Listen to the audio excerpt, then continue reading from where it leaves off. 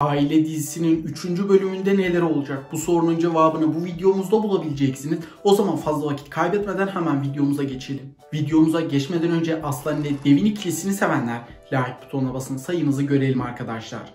Devin'in sofraya gelişi Hülya'nın onu bir tehdit olarak görmesi için yeterliydi. Hülya en iyi bildiği taktiği uygulamaya karar verdi. Dostlarını yakınında, düşmanlarını ise daha yakınında tutmak. Bunun ilk adımı olarak Devin'in kurucusu olduğu derneğin bir etkinliğine davet etti. Aslan'ın odağında ise ailesini yasa dışı işlerden çıkarmak var. Bu operasyonun en önemli adımlarından biri de genç iş insanı Atilla Özyılmaz'ın şirketine ortak olmak. Kaza geçiren Aile Cihan'dan bir yardım eli uzandı. Hülya ise Aslan ve Devin ilişkisini yolun başındayken bitirmek için Cihan'la aynı masaya oturmak zorunda kaldı. Devin Hülya ile katıldığı etkinlikte yaşananlardan sonra bir karar aldı.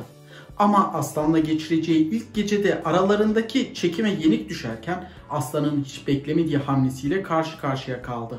İkili arasında ipler kopma noktasına geldi. Ancak bir araya geldikleri sürpriz bir sofrada yaşananlar Devin'i hayatıyla ilgili büyük bir karar almaya itecek.